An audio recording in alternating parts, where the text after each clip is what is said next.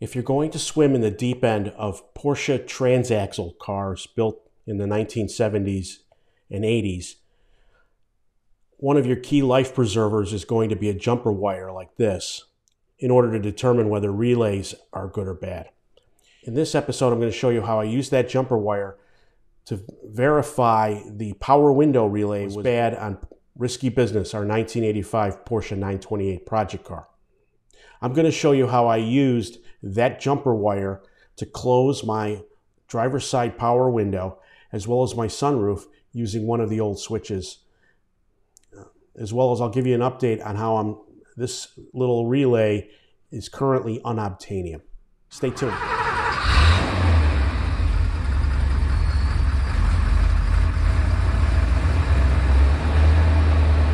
If you've been following along, on Monday, my friends Robert and Nick came over and helped me get the dash pod installed, and we have all the instruments. So the car is running, and yesterday was 9/28 day. I did manage to get a few errands done. One of the problems we ran into on Monday afternoon was the new switches were not engaging either power window or the sunroof. Fast forward to today, Thursday the 29th. After speaking with a good friend from Hank from the NNJR Porsche Club. So he gave me some good advice on how to troubleshoot the relay.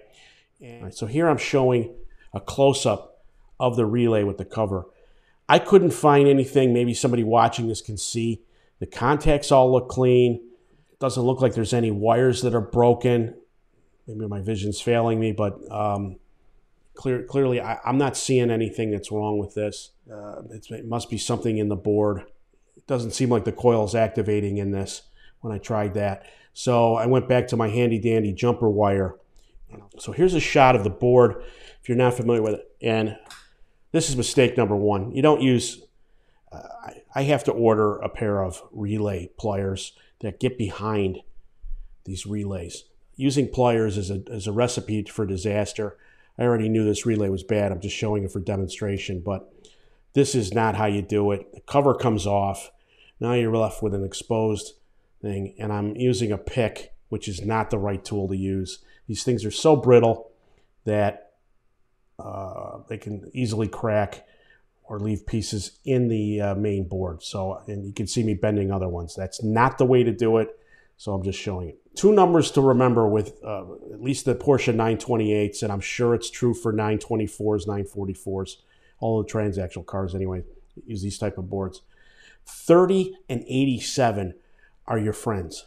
You'll see in a video I did about a year ago when we were having fuel pump problems, Nick taught me how to jumper 30 and 87, and that bypassed the relay to ensure that we could check the fuel pump. Well, fast forward to today, and that same method applies here. So the key is knowing which is 30 and which is 87 so you can put your jumper wire in. And it's nothing more than I took a couple of blades that are the correct size, took the correct gauge wire, I forget what this is, and just put it together, and then that's what you have. I keep this in the car. You just never know if you have to troubleshoot something. So that left middle horizontal slot is number 30, which I believe is the ground. And then across from that, on the right-hand side, that vertical slot, that large vertical slot, is 87. So here is me literally trying to fat finger my handy-dandy jumper wire into pins 30 and 87.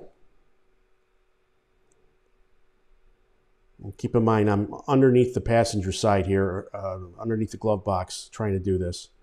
And so sure enough, when I plugged in my good power window switch, the window was able to raise. All right. So now moving on, the same plug is used. A yellow one is used for the sunroof. A green one is used for the passenger side window. And a red one is used for the driver's side window. So in here, I'm basically using the same switch. They're a 4-wire switch, green, brown, black, and red, for all three of those devices that are controlled by that one relay. So in this picture, I'm confirming the wiring for the sunroof, and the orientation is correct. I'm literally using the same power window switch that I know was good before I took the dash apart. And I'm putting it, you see me putting it into the yellow plug outlet, which is the sunroof slot. And here I am, sure enough, with that jumper wire in, I could close the sunroof. So far, this power window relay is unobtainium. I've got a couple of friends have said a couple other resources, so as of right now, I've got to check on those. If you know of anybody that's got one, not only could I not find a new part, I checked eBay Motors and nobody even has a used one for sale. That's a little scary. So I can live with the jumper wire for now. That's not the right way to keep the car long term. And at least it allows me to move forward with putting the console in. So now that I've resolved that issue and know the motors work and it's down to the relay, I can look at trying to source this, but at least I can move on getting the center console in.